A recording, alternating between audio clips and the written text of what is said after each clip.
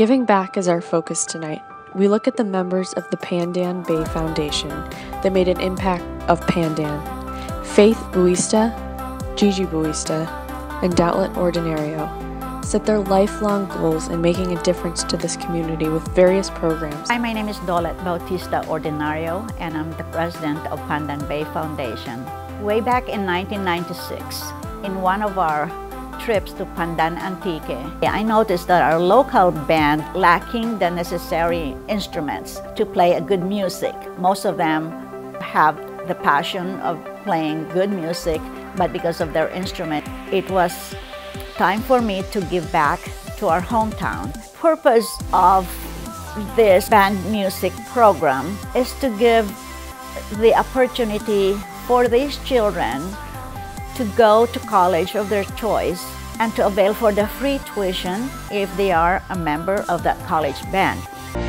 This dream that became a reality was all due to an individual that started the work.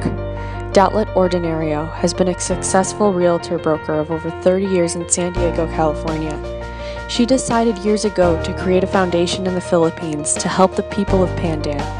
It all started when she was vacationing one day in her old town that she was amazed how children face with light received a brand new musical instrument for their school band.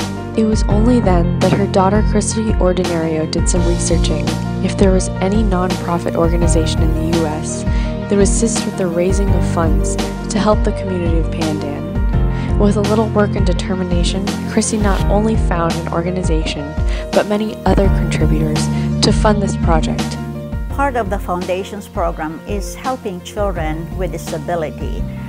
We provide them with an opportunity for a summer camp by doing arts and crafts, reading aloud, or teaming them with a normal child, providing them an opportunity to live a normal childhood. With your continued support, we strive to enhance the quality of life for the children of Pandan Antique.